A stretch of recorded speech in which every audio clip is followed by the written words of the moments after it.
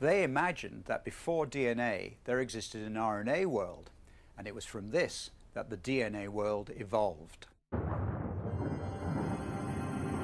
This RNA world was an alien, mysterious place that we don't really understand. It was a parallel world of biology. My colleague at Sussex University, Dr. Adam Eyre Walker, explains. So the RNA world is a sort of hypothetical stage in the origin of life. These RNA molecules are very, very small, and so you really can't see them. Now, the very thing needed to make this primitive RNA world work was the one thing that seemed impossible. In order for RNA to survive long enough to give us the DNA world, it would have needed to make copies of itself, otherwise it would have died out. RNA would have needed to replicate. So replication is really when you make a copy of something. So in biology, you get a lot of systems which self-replicate. They make copies of themselves.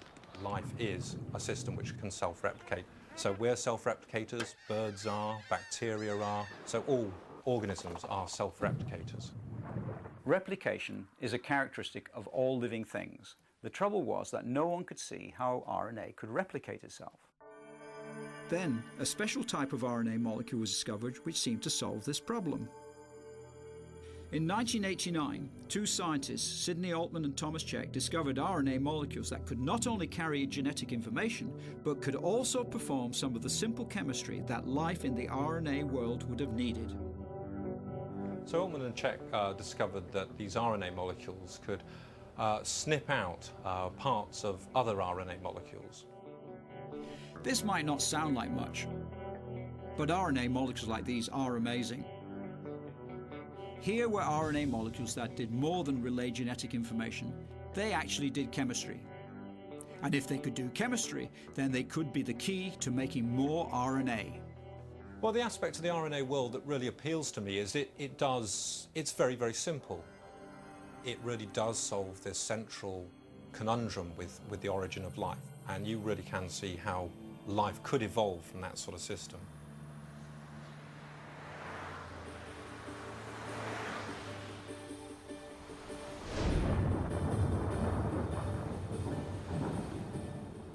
Altman and Cech won the Nobel Prize.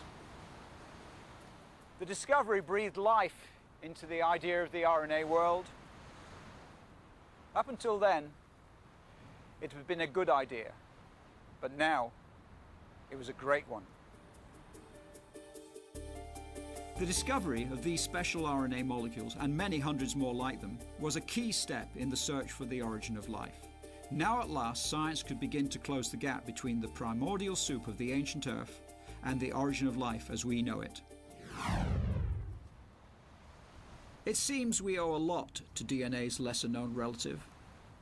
Through the distant mists of geological time, it looks as if the RNA world really could have been a crucial milestone on the long, long road to us. Which is about 3,500 million years into the future. That away.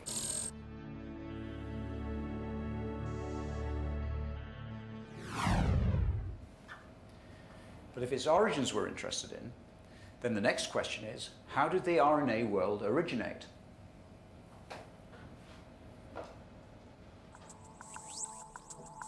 Scientists have found it difficult recreating all the chemicals that would have been needed to build the RNA world. The ingredient of RNA that's given scientists the most problems is a chemical called ribose. This forms part of RNA's backbone, so it's clearly important. Now, ribose is a very difficult molecule to make using the ingredients that were in the primordial soup. But there are many ways of producing it that still have to be explored. In fact, in making this film, I've been inspired to try some experiments of my own. They'll be based on the molecules that we discovered several years ago in space. The dust between the stars is full of interesting ingredients, as we discovered when some colleagues and I pointed a radio telescope at the sky. In just one dust cloud, we detected billions of tons of lots of different carbon molecules. Perhaps one of these could be the key ingredient needed to create RNA from scratch. But there are lots of other interesting ingredients out there too. And I've been thinking of taking some of the compounds that we detected out in space and putting them into Miller's apparatus and see whether we can find some of the missing building blocks.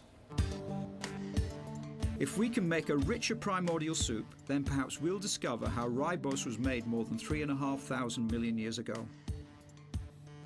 It'll take a few months, but if we're successful, you'll be hearing about it.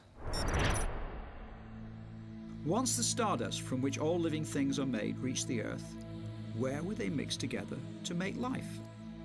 Perhaps it was somewhere under the primordial oceans. Somewhere like this. As inhospitable as these hydrothermal vents might look, they are teeming with microscopic life forms.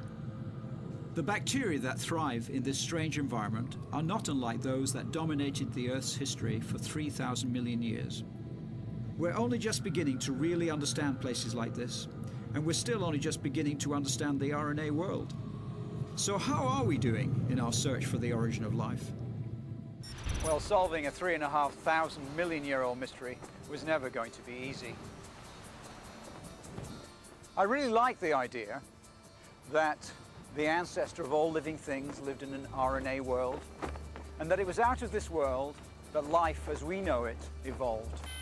What I like most is that it's really beautiful science, and some great scientists are working on it. In fact, I think some major advances are just around the corner. You know, I really wish I was a kid again, because I think some of the last major pieces in the puzzle are just going to be put in. In fact, what I like most about it is, it's just chemistry.